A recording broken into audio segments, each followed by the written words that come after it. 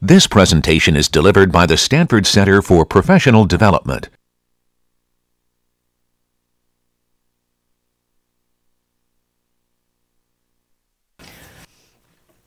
Any administration questions on your mind? How many people have actually successfully installed a compiler? Have stuff working? Okay, so that's like a third of you. Good to know. The remaining 2/3? Want to get on it. Okay. So we started to talk about this on Monday, and I'm going to try to finish off the things that I had started to get you thinking about how input-output works in C++, right? We've seen the simple forms of using stream insertion, the less than operator, to push things onto cout, the console output stream. And cout is capable of writing all the basic types that are built into C++, ints and doubles and chars and strings, right? By virtue of just sort of putting the stream on the left and the thing you want on the right, it will kind of take that thing and push it out onto the stream. You can chain those together, right, with lots and lots of those less thans to get a whole bunch of things. And then the endl is what's called the stream manipulator that produces a new line, starts the next line of text, a line beneath that. The analog to that on the reading side is the stream extraction operator, which is the greater than, and then when applied to an input stream, it attempts to sort of take where the cursor position is in the input stream and read the next characters using the expected format given by the type of the thing you're trying to extract. So in this case, when I'm saying cin greater than, extract an integer here, x being an integer, what it's going to look for in the input stream is it's going to skip over white space. So by default, the stream extraction always skips over any leading white space. That means tabs, new lines, and ordinary space characters. So scans up to that, gets to the first non-space character, and then starts assuming that what should be there is a number. And so number being a sequence of digit characters. In this case, because it's integer, it shouldn't have a dot or any of the exponentiation sort of things that a real number would. If it runs into something that's not integer, runs into a character, it runs into a punctuation, it runs into a 39.5, what happens is that the stream goes into a fail state. Where it says, you told me to expect an integer. What I read next wasn't an integer. I don't know how to make heads or tails of this. So it basically just throws up its hands. And so at that point, the stream it requires you to kind of intervene, check the fail state, see that something's wrong, clear that fail state, decide what to do about it, kind of restart and kind of pick up where you left off. It makes for kind of messy handling. To have all that code kind of in your face when you're trying to do that reading. And that's actually why we've provided the things like getInteger, getLine, and getReal in the simple IO library that just manage that for you. Basically what they're doing is, in a loop, they're trying to read that integer off the console, and if it fails, right, resetting the stream, going back around, asking the user to type in, give it another try until they get something that's well formed. So typically we're just going to use these because they just provide conveniences. You could certainly use this, but it would just require more effort on your part to kind of manage the error conditions and retry and whatnot. So that's why it's there. The C++ file I/O. So the console is actually just a particular instance of a stream. Cout and cin are the stream that's attached to the user's interface console there. That the same sort of mechanism is used to read files on disk. So text files on disk that have contents you'd like to pull into a database, or you want to write some information out to a file, right? You use the file stream for that. There is a header, fstream, standard C++ header in this case, so enclosed in angle brackets, that declares the IF stream and the OF stream, the input file stream for reading, the output file stream for writing. Declaring these variables basically just sets up a default stream that is not connected to anything on disk. Before you do anything with it, you really do need to attach it to some named location, some file by name on your disk to have the right thing happen, to read from some contents or write the contents somewhere. The operation that does that is open. So the IF stream, the OF stream are objects, right? So dot notation is used to send messages to it, in this case telling the input stream to open the file whose name is, in double quotes here, names.txt. The behavior for open is to assume that you meant the file in the current directory if you don't otherwise give a more fully specified path. So this is almost always the way we're going to do it, is we're just going to open a file by name. It's going to look for it in the project directory where your code is, where your project is, so kind of right there locally. This will look for a file whose name is exactly names.txt.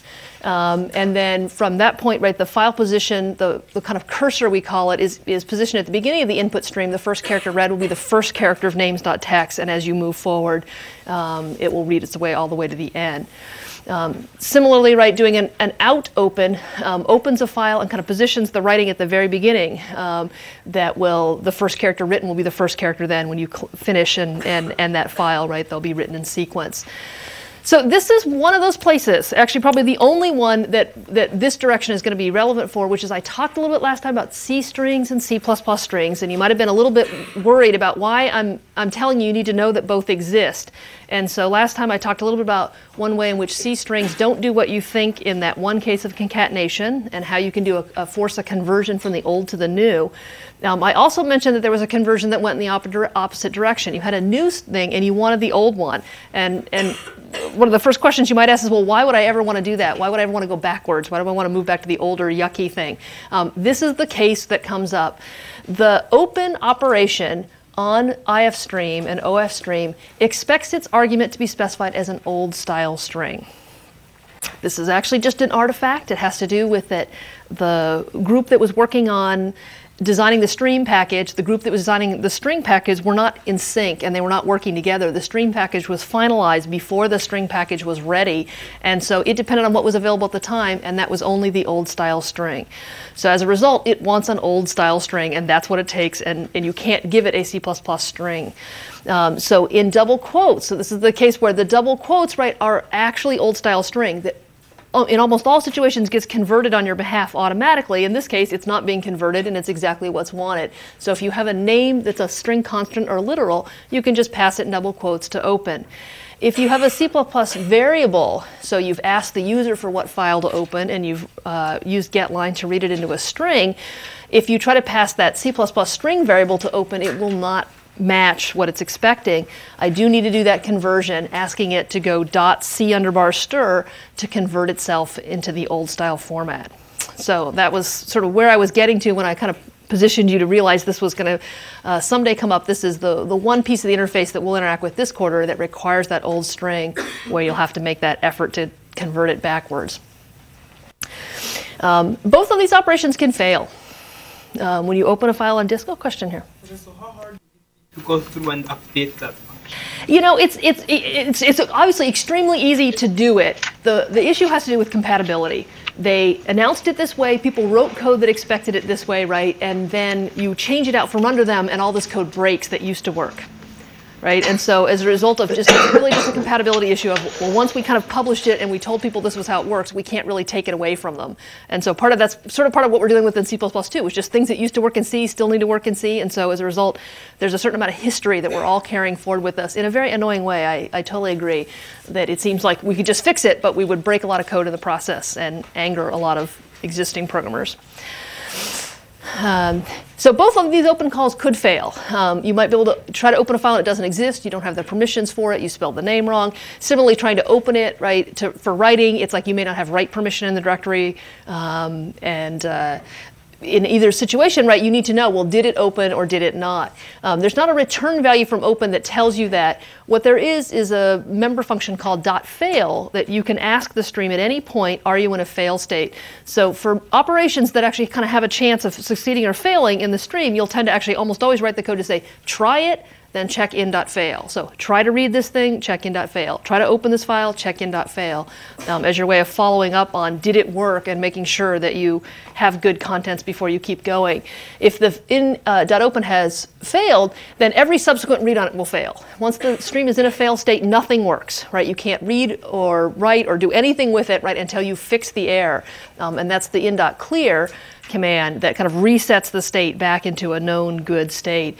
And then you have a chance to to retry. So for example, if you were trying to open a file that the user gave you a name for, right, they might type the name wrong. So you could try in.open it, check in.fail. If it failed, say, no, I couldn't open that file. Why don't you try again, get a new name, and then you'd clear the state, come back around and try another in.open until you get one that succeeds. Once you have one of those guys open for reading or writing, there are three main ways that you can do your input-output. We have seen this form a little bit, the one with the insertion extraction. These other two are more likely to be useful in the file reading state as opposed to interacting with the user state, and they have to do with just breaking down the input more fine-grainedly. Let's say this first one is reading and writing single characters. It might be that all I want to do is just go through the file and read it character by character. Maybe what I'm trying to write is something that will just count the characters and produce a frequency count across the file to tell me how many A's and B's and C's are in it, or just tell me how many characters are in the file at all. In.get is the member function that you send to an input file stream that will retrieve the next character. Retrieves the next character from the stream. It returns EOF when there are no more characters. EOF is the end of file marker. It's actually capital EOF. It's the constant that's defined with the class. And so you could read till EOF as a way of just getting them character by character. Similarly, there is a put on the other side, which is when you're writing, do you want to just write a single character? You could also do this with out less than ch, which writes the character. This actually just does a put of the character, just kind of a matching function, the analog to get and put that do single character I/O. Sometimes what you're trying to do is process it line by line. Each line is the name of somebody, and you're kind of putting those names into a database, right? You don't want to just assemble the characters by characters, and you don't know how many tokens there might be. That the white space might be that there's, Julie Diane Zelenski. Sometimes it might be Julie Zelenski. You don't know how many name pieces might appear to be there. You can use getLine to read an entire line in one chunk. So it'll read everything up to the first new line character it finds. It actually discards the new line and advances past it. So what you will get is the sequence of characters that you will have read will be everything up to and not including the new line. The new line will be consumed, though, so that reading will pick up on the next line and go forward. GetLine is a free function. It is not a member function on the stream. It takes a stream as its first argument. It takes a string by reference as its second argument, and it fills in the line with the text of the characters from here to the next line read in the file. If it fails, right, the way you will find out, right, is by checking the fail state. So you can do a get line, in line, and then in.fail after it to see, well, did it write something into line that was valid? If it failed, then the contents of line are unchanged, so there'll be whatever nonsense they were. So it's a way of just pulling it line by line. You'll notice that this name has the same words in it, right, as R, getLine, capital G, capital L, in the simp.io, which shows that it's kind of a reasonable name for the kind of thing that reads line by line. But there is a different arrangement to what it's used for and how it's used. So R getLine takes no arguments and returns a line read from the console. The lowercase getLine, right, takes the file stream to read from and the string to write it into, and does not have a return value. You check in.fail if you want to know how it went. To write the entire line out, there actually isn't a put line equivalent, so in fact you could just use the out stream insertion here to stick that line back out with an end line to kind of reproduce the same line you just read. And then these we've talked a little bit about, right, this idea of formatted read and write, where it's expecting things by format. It's expecting to see a character, it's expecting to see an integer, it's expecting to see a string. It uses white space as the default delimiter between those things, so kind of scanning over white space and discarding it and then trying to pull the next thing out. These are definitely much trickier to use because if the format that you're expecting doesn't show up, right, it causes the stream to get into a fail state and you have to kind of fix it and recreate it. So often, even when you expect that things are going to be, let's say, a sequence of numbers or a name followed by a number, you might instead choose to pull it as a string and then use operations on the string itself to kind of divide it up rather than depending on stream.io, because stream.io is just a little bit harder to get that same effect. And then in all these cases, right, in.fail, there's also, you could check out.fail. It's just much less common that the writing will fail, so you don't see it as much. But it is true, for example, if you had had run at a disk base and you were writing, right, a write operation could fail because it had run at a space or some media error had happened on the disk. So both of those have reasons to check fail. So let me do just a little bit of live coding to show you that it works the way I'm telling you. Yeah. So the fail function, is it going to always be the stream that's failing and not the function that's failing? Yeah, pretty much. There are a couple rare cases where the function actually also tells you a little bit about it, but in general, fail just covers the whole general case of anything I have just done in the stream failed. So any of the operations, right, that could potentially run into some error condition will set the fail in such a way that your next call to in.fail will tell you about it. And so that's the general model will be make the call, check the fail if you know that there was a chance, right, that something could have gone wrong, and then you want to clean up after it and do something instead. So I'm going to show you that I'm going to get the name of the file from the user here. I'm going to use in.open of that. And I'm going to show you the error that you're going to get when you forget to convert it while I'm at it. And then I'll have like an if, in.fail error couldn't, file didn't open. So first I just want to show you this little simple stuff. I've got my IF stream declared, right? My attempt to open it, and then my check for seeing that it failed. I'm going to anticipate the fact that the compiler is going to be complaining about the fact that it hasn't heard about fstream, so I'm going to tell it about fstream. And I'm going to let this go ahead and compile, even though I know it has an error in it, because I want to show you sort of the things that are happening. So the first thing it's complaining about actually is this one, which is the fact that getLine's not declared in the scope, which meant I forgot one more of my headers that I wanted. Let me move this up a little bit because it's sitting down a little far. And then the second thing it's complaining about is right here.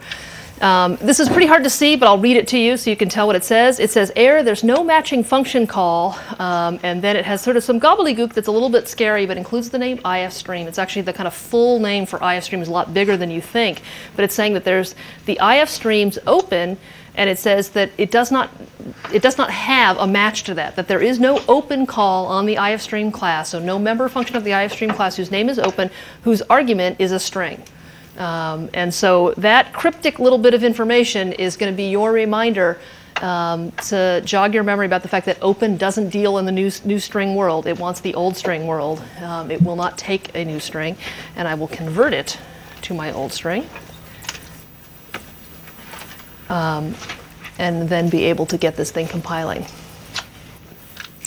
And so when it runs, if I enter a file name, if I say, it'll say error file didn't open, some file that I don't have accessible. It happens that I have one sitting here, I think, whose name is handout.txt. I took the text of some handout and then I just left it there. So let me do something with that file. Let's just do something simple where we'll just count the number of lines in it, let's say.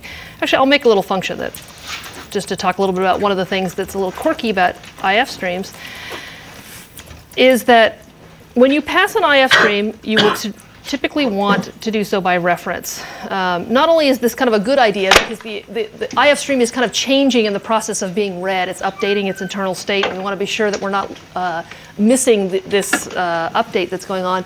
It's also the case that most libraries require you to pass it by reference, that it doesn't have a model for how to take a copy of a stream and make another copy that's distinct, that really is always referring to the same file. So in fact, in most libraries, you have to pass it by reference.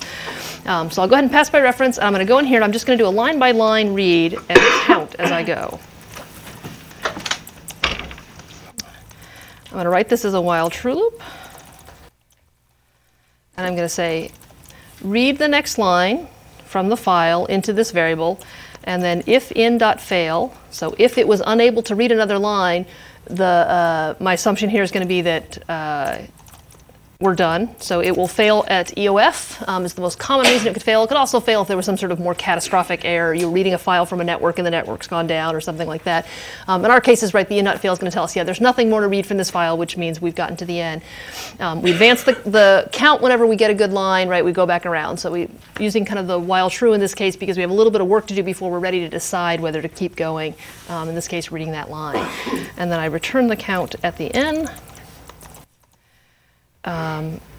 And I can then down here print it, you know, num lines equals, and my call to count lines of n and l. Okay, let me move that up a little bit. Last time I posted the code that I wrote in the editor here, and I'll be happy to do that again today. So you shouldn't need to worry about copying it down. I will post it later if you want to have a copy of it for your records. But just showing, okay, yeah, we're just doing a line-by-line read, counting, and then a little bit more of the how do you open something, how do you check for failure. And when I put this together, what does it complain about? Well, I think it complains about the fact that I told it my function returned void, but then I made it return int. And I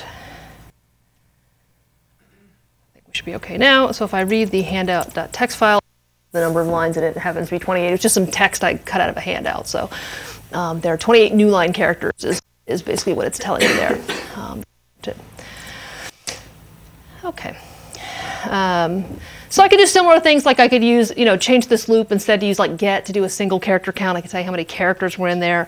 If I used the tokenization and I said, well, just tell me how many strings I find using stream extraction, right? It would kind of count the number of non-space things that it found and things like that.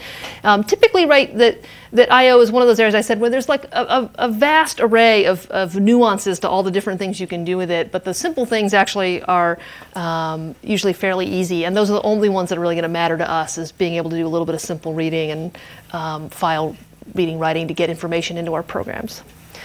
How do you feel about that? Question? Pass getLine an empty string. So getLine write, the one that was down here. This one? No, the one. Oh, the one that's up here. So yeah, let's talk about that. The getLine that's here, right, is the second argument to getLine is being passed by reference, and so it's filling in that line with the information it read from the file. So I just declared the variable so I had a place to store it. And I said, okay, read the next line from the file, store the thing you read into line. It turns out I don't actually care about that information, but there's no way to tell getLine to just throw it away anyway. So I'm using it to just kind of move through line by line, but it happens to be that getLine requires me to store the answer somewhere, and I'm storing it. Instead of returning it, it happens to use the design where it fills it in by reference. There's actually, it turns out to be a little bit more efficient to do a pass by reference and fill something in than to return it. And the C++ libraries in general prefer that style of getting information back out of a function as opposed to the function return, which you think of as being a little more natural design. There's a slight inefficiency to that relative to the pass by reference, and the libraries tend to be very hyper conscious of that efficiency, so they tend to prefer this slightly more awkward style.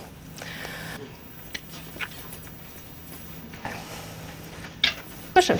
Why in the main segment does the error open paren, file didn't open, close paren, like print error colon, file didn't open? You know, it's just the way that error works, right? Error wants to make sure that you don't mistake what it does, and so it actually prefixes whatever you ask it to write with this big error, you know, in uppercase letters. And so the purpose of error is twofold, right? Is to report what happened and to halt processing. And so when it reports it, it actually prefixes it with this big red ERROR just to say, okay, don't miss this, right? And then it halts processing there. And it's just the error is our library's function, which is your way of handling any kind of catastrophic, I can't recover from this, right? And it's certainly something we don't want anybody to overlook. And so we tried to make it really jump out at you when it tells you about it. So this is in SymBio? It is in genlib, actually. Oh. So error is actually declared out of genlib. And can we use it?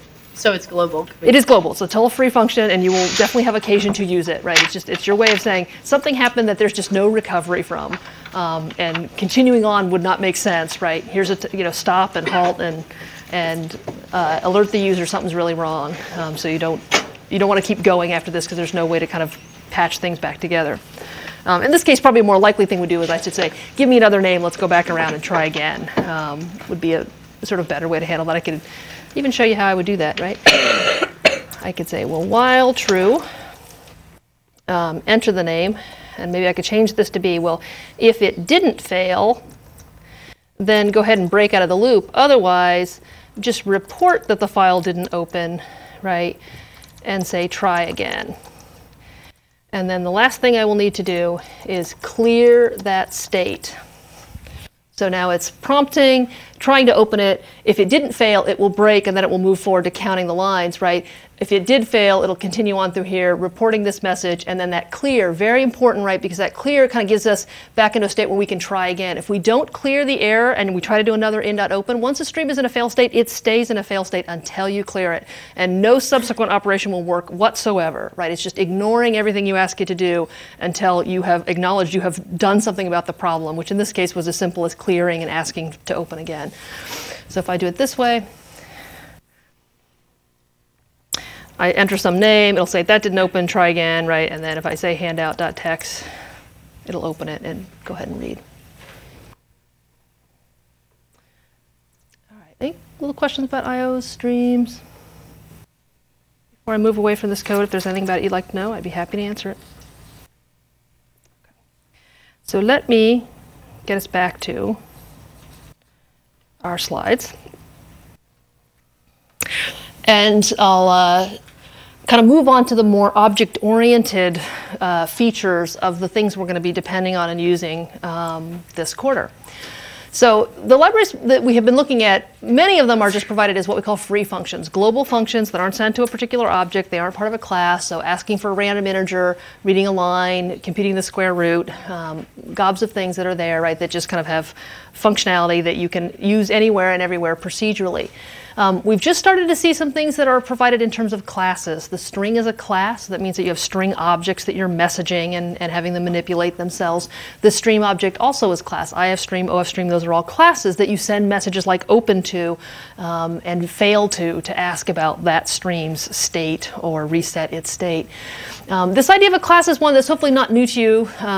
Most of you coming from Java, right, this is pretty much the only mechanism, right, for writing code in Java is in the context of a class. Those of you who haven't seen that as much, right, we're going to definitely be practicing on this. And some simple things you need to know to kind of just get up to the vocabulary, right, is this class is just a way of taking a set of fields or data and attaching operations to it to where that kind of creates a kind of an entity that has both its state and its functionality kind of packaged together. So in the class interface, you'll say, here is a time object, and a time object has an hour and a minute, and you can do things like tell me if this time's before that time, or what the duration starting at this time and this end time would. There'd be all these behaviors that are like times things to do. Can you print a time? Sure. Can I read a time from a file? Sure. As long as the interface for the time class provides those things, it's kind of this fully fleshed out new data type that then you use time objects of whenever you need to work with time. The idea is that the client use the object, which is the first role we're going to be in for a couple of weeks here, right, is you learn what the abstraction is. What does the class provide? It provides the notion of a sequence of characters. That's what string does, right? And so that sequence has all these operations like, well, tell me what characters at this position, or find this substring, or insert these characters, or remove those characters. And internally, it's obviously doing some machinations to keep track of what you asked it to do and how to update its internal state. But what's neat is that from the outside as a client, right, you just think, well, there's a sequence of characters there, and I can ask that sequence of characters to do these operations, and it does what I ask. And that I don't need to know how it's implemented internally, what mechanisms it uses and how it responds to those things, to update its state, is very much kind of behind the abstraction or inside that black box, sometimes we'll call it, to kind of suggest to ourselves that we can't see inside of it, we don't know how it works. It's like the microwave. You go up and you punch on the microwave and you say, cook for a minute. Like, what does the microwave do? I don't know. I have no idea, but things get hot. That's what I know. So nice thing about objects is you can say, yeah, if you push this button, things get hot, and that's what I need to know. Object-oriented programming has become widely industry standard in sort of all existing languages, right, that are out there. It seems like there's been somebody who's gone to the trouble of trying to extend it to add these object-oriented features, and languages like Java, right, that are fully object-oriented, right, are very much all the rage now. And I thought it was interesting to take just a minute just to talk about, well, why is it so successful? Why is like object-oriented like the next big thing, right, in programming? And there are some really good, valid reasons for why it is a very sensible approach to writing programs that is worth thinking a little bit about, right?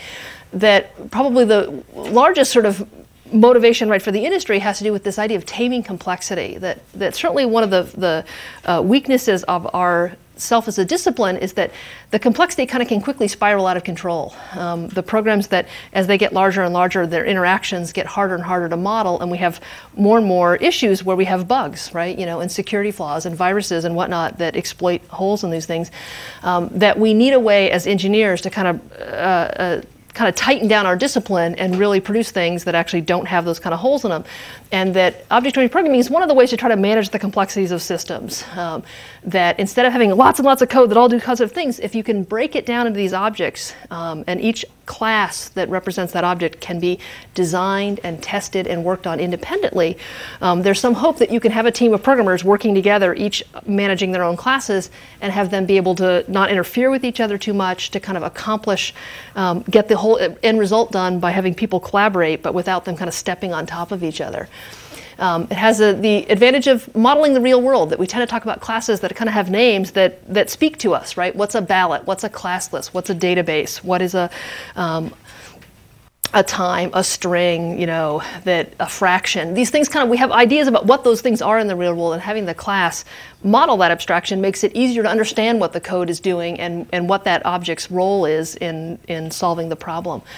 It also has the advantage of facilitating reuse. That once you build a class and its operations, right, the idea is it can be pulled neatly out of one program and used in another if the design has been done, and can be changed and extended fairly easily in the future if the design was good to begin with. So let me tell you what kind of things we're going to be doing in our class library that will help you to kind of just become a big fan of having a bunch of pre-written classes around.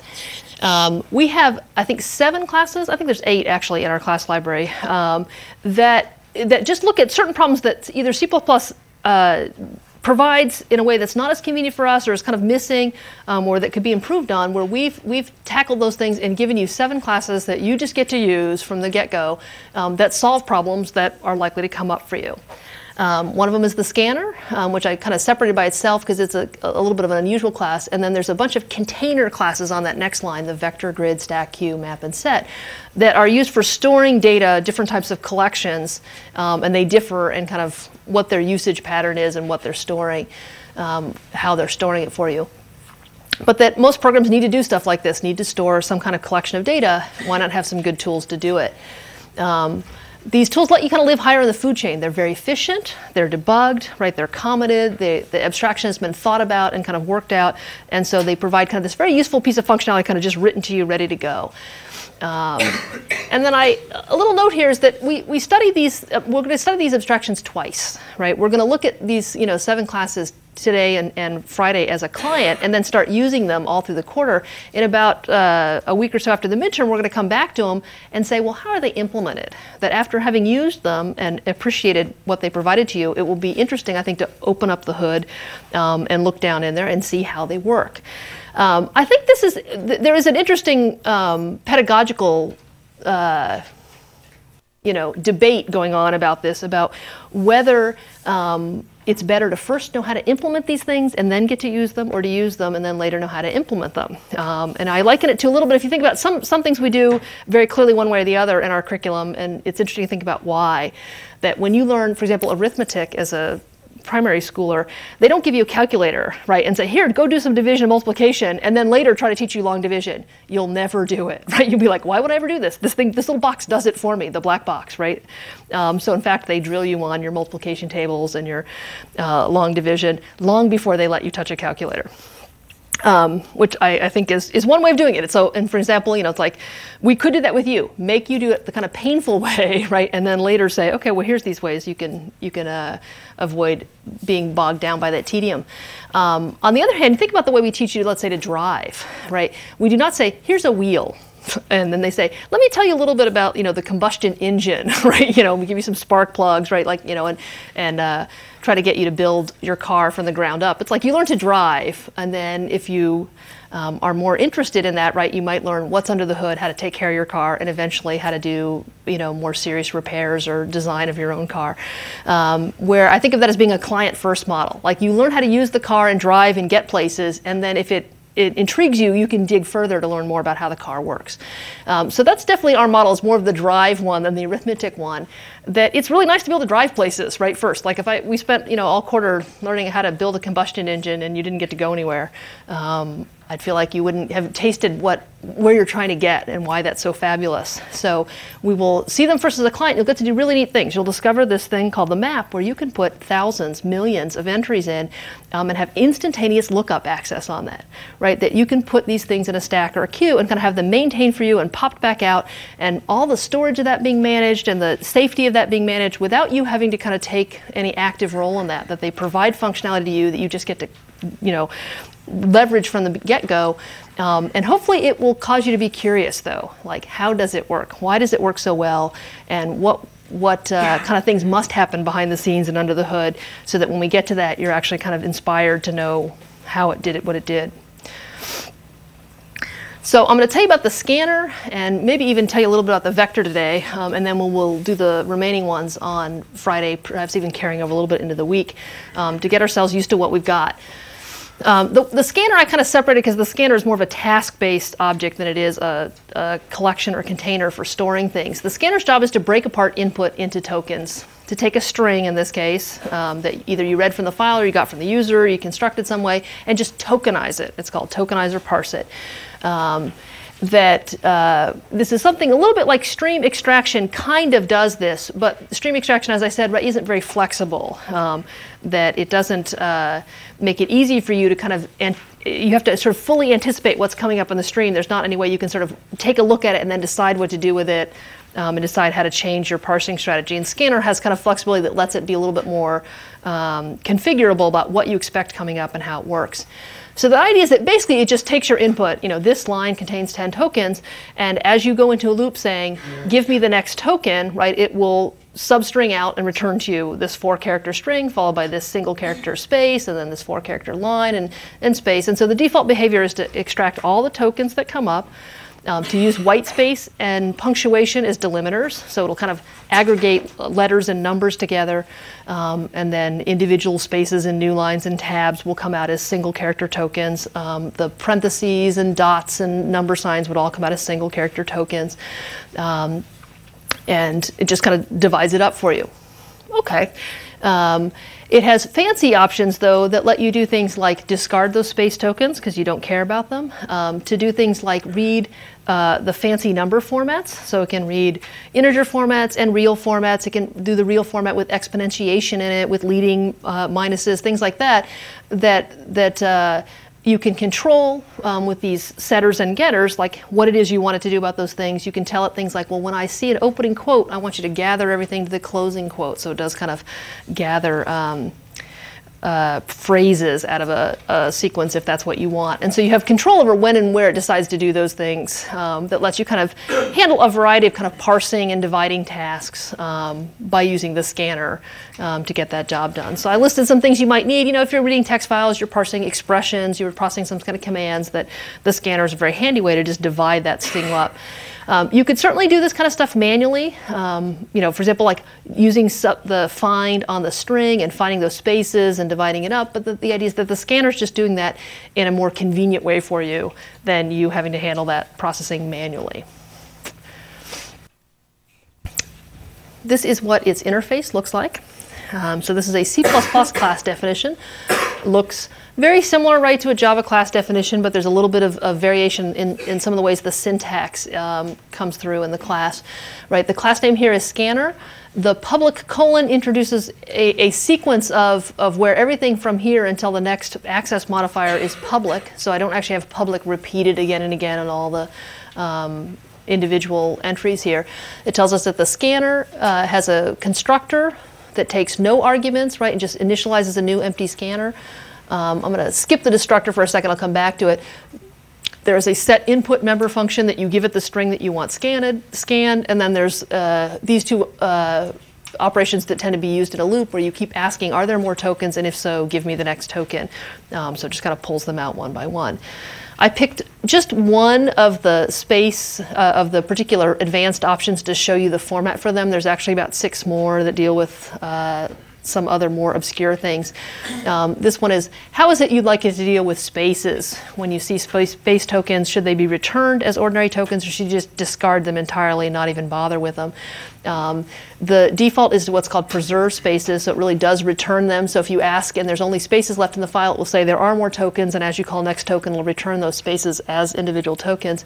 If you instead have set the space option to ignore spaces, then it will just skip over all of those, and if all that was left in the file was white space, when you ask for it has more tokens, it will say no. And when you ask for a token and there's some spaces leading up to something, it will just skip right over those and return the next non-space token. So there's a variety of these other ones, right, that exist that handle the floating point and the double quote and other kind of fancy behaviors. There's one little detail I'll show you that's a C++ism that doesn't really have a Java analog, which is the constructor, which is used as the initialization function for a class, has a corresponding destructor. Every class has the option of doing this. That is the kind of, when the object is being created, the constructor is being called. When the object is being deallocated or destroyed, going out of scope, the destructor is called. And the pairing allows sort of the constructor to do any kind of setup that needs to be done, and the destructor to do any kind of teardown that needs to be done. In most cases, right, there's not that much that needs to be there, but it is part of the mechanism that allows all classes to have an option kind of at birth and death to do what it needs to do. So for example, a file stream object, when it goes away, closes its file automatically. So that's a place where the destructor gets used to do cleanup as that object is no longer valid. So a little bit of scanner code. Showing kind of the most common access pattern, right, is you declare the scanner. So at this point, the scanner is empty, has no contents to scan. Before I start pulling stuff out of it, I'm typically going to call a set input on it, passing some string. In this case, the string I'm passing is the one that was entered by the user using getLine. And then the ubiquitous loop that says, well, while the scanner has more tokens, get the next token. And in this case, I'm not even actually paying attention what those tokens are. I'm just counting them. So this one is kind of a very simple access, right, that just says, yeah, just call next token as many times as you can until there are no more tokens to pull out. Way in the back. Sure. I mean, like in the beginning when it says scanner, scanner, should we write scanner, scanner equals new scanner parentheses? Yeah, so not exactly. So that's a very good example of like where Java and C++ are going to conspire to trip you up just a little bit. That in Java, right, objects were always created using the syntax of new. You say new, this thing, and in fact that actually does an allocation out in what's called the heap, right, of that object, right, and then from there you use it. In C++, right, you actually don't have to put things in the heap, and in fact we will rarely put things in the heap, and that's what new is for. So we're going to use the stack to allocate them. So when I say scanner, scanner, that really declares a scanner object right there, and in this case there are no arguments to my constructor, so I don't have anything in parens. If there were some arguments, I would put parens and put the information there, but the constructor is being called even without this new. That new actually is more about where the memory comes from. The constructor is called regardless of where the memory came from. And so this is the mechanism in C++ to get yourself an object tends to be say the class name, say the name of the variable. If you have arguments for the constructor, they will go in parens after the variable's name. So if scanner had, you know, something, I would be putting it right here, open paren, yada yada. So that's just a little C++ Java difference. Oh, that's good. Question over here. When do we have to use the destructor? So typically, right, you will not ever make a call that explicitly calls a destructor. It happens for you automatically. So you're going to see it in the interface as kind of part of the completeness of the class is here's how I set up, here's how I tear down. When we start implementing classes, right, we'll have a reason to think more seriously about what goes in the destructor. But now you will never explicitly call it. Just know that it automatically gets called for you. Right, the constructor kind of gets automatically called, the destructor gets automatically called. So just know that they're there. One of the things that I just want to encourage you to not get too bogged down in is that there's a lot of syntax to C++. I'm trying to give you the important parts that are going to matter early on, and we'll see more and more as we go through, that don't let it get you too overwhelmed, the feeling of like, oh my gosh, it's almost but not quite like Java, and it's going to make me crazy. Realize that There's just a little bit of differences that you kind of got to absorb, and once you get your head around them, actually, like, you'll find yourself very able to express yourself without getting too tripped up by it. But it's just at the beginning, I'm sure it feels like you've got this big list of here's 1,000 things that are a little bit different that, and it will not be long before it will feel like your native language. So hang in there with us. Okay. So I want to just show you the vector before we get done today, and then we'll have a lot more chance to talk about this on Friday. That the other 6 classes that come in our CS class library are all container classes. So containers are these things like, they're buckets or shelves or bags. They hold things for you. You stick things into the container, and then later you can retrieve them. This turns out to be the most common need, right, in all programs. If you look at all the things programs do, they tend to be manipulating information, right? Where are they putting that information? Where are they storing it, right? One of the sort of obvious needs is something that is just kind of a linear collection, right? I need to put together the 100 students who are in this class in a list, right? Well, what do I do? What do I use to do that? There is a built-in kind of raw array or primitive array in C++. I'm not even going to show it to you right now. The truth is it's functional. It does kind of what it sets out to do, but it's very weak. It has constraints on how big it is and how its access to it is. For example, you can make an array that has 10 members, and then you can axe the 12th member or the 1500th member without any good error reporting from either the compiler or the runtime system. That it's designed for kind of to be a professional's tool, and it's very efficient, but it's not very safe, right? And it doesn't have any convenience attached to it whatsoever. If you have you create a 10-member array, and later you decide you need to put 12 things into it, then your only recourse is to go create a new 12-member array and copy over those 10 things and get rid of your old array and make a totally new one, that you can't take the one you have and just grow it in the standard language. So we'll come back to see it, because it turns out there's some reasons we're going to need to know how it works. But for now, as you say, if I needed to make a list, what I want to use is the vector. So we have a vector class in our class library that just solves this problem of you need to collect up, this sequence of things, a bunch of scores on a test, a bunch of students who are in a class, right? A bunch of names, right, that are being invited to a party. And what it does for you is the things that array does, but with safety and convenience built into it. So it does bounds checking. If you create a vector and you put 10 things into it, then you can ask for the 0 through 9th entries, but you cannot ask for the 22nd entry. It will raise an error. And it will use that error function. You'll get a big red error message. You will not, bludgeon on unknowingly. You can add things and insert them and then remove them. So I can go into the array and say I'd like to put something at slot 0. It will shuffle everything over and make that space. If I say delete the element that's at 0, it'll move everything down. So it just does all this kind of handling of keeping the integrity of the list and its ordering maintained on your behalf. It also does all the kind of management of how much storage space is needed. So if I put 10 things into the vector and I put the 11th or the 12th or this, add 100 more, it knows how to make the space necessary for it. Behind the scenes, it's figuring out where it can get that space and how to take care of it. It always knows what count it has and what's going on there, but it's doing this on our behalf in a way that the raw array just does not. That becomes very tedious and error prone if it's our responsibility to deal with it. So what the vector is kind of providing you is it's an abstraction. And this is a key word for some things that we're going to be talking about this quarter, is that what you really wanted was a list. I want a list of students, and I want to be able to put it in sorted order or find this person or print them. The fact that where the memory came from and how it's keeping track of is really a tedious detail that I'd rather not have to deal with. And that's exactly what the vector is going to do for you, is make it so you store things and the storage is somebody else's problem. You use a list. You get an abstraction.